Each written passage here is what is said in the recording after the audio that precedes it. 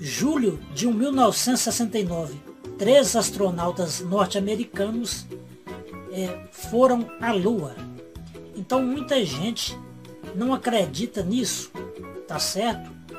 Que 3 astronautas norte-americanos conseguiram chegar em solo lunar. Então vamos lá. Eu quero falar de uma curiosidade primeiro.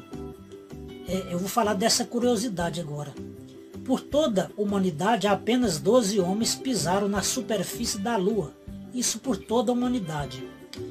E 24 astronautas já estiveram na órbita lunar. Quer dizer, eles estiveram na órbita, mas não pisaram na superfície lunar. Isso é apenas uma curiosidade antes da gente chegar mais ao vivo, a chegar mais aqui no nosso vídeo, tá certo?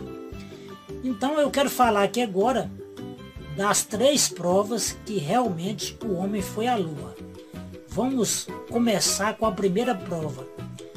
Há registros cinematográficos desde a decolagem até o retorno dos astronautas, ou seja, se você procurar aí pelo YouTube mesmo, eu não vou colocar esses vídeos aqui porque esses vídeos podem ter direitos autorais e o meu canal pode ser penalizado. Então se você pesquisar no próprio YouTube vídeo do homem indo à Lua, você vai encontrar vários vídeos aí que são provas cinematográficas.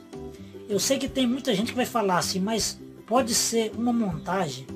Você acha que no ano de 1969 existia Photoshop? Você acha que no ano de 1969 existia esses programas de edição de vídeo, Sony Vegas e outros programas para poder fazer chroma key? Claro que não, né? Então essa primeira prova de filmagens em vídeo é uma prova que realmente prova que o homem foi à Lua. Eu quero deixar aqui agora a segunda prova que o homem foi à Lua. É o seguinte, existem mais de 14 mil fotos de uso livre disponibilizadas pela NASA. Então você pode ir lá na NASA e pesquisar que você vai ver mais de 14 mil fotos nas missões espaciais da NASA. Essas fotos não são só quando o homem foi à Lua em 1969, mas todas as missões, inclusive dessa missão, tem fotos que qualquer pessoa pode no site da NASA procurar essas fotos, tá certo? Com as provas. Eu quero deixar mais uma prova aqui.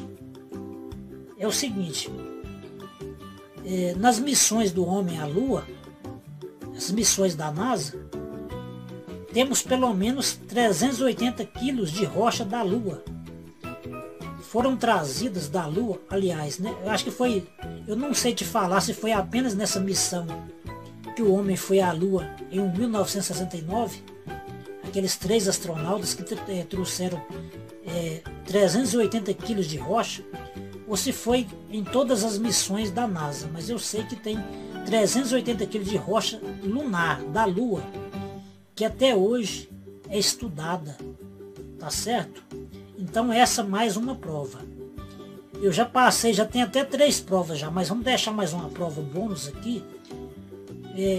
Então, quando o homem pisou a Lua, o que os astronautas deixaram lá na Lua? Eles deixaram espelhos refletores colocados na Lua, que é usado para medir com grande precisão a velocidade e a distância entre a Terra e a Lua. Até hoje existe. Se você fazer uma pesquisa no Google, pesquise no Google aí sobre espelhos refletores colocados na Lua, que você vai ver que tudo que eu estou falando aqui é verdade. Então, esses espelhos refletores, eles estão lá na Lua,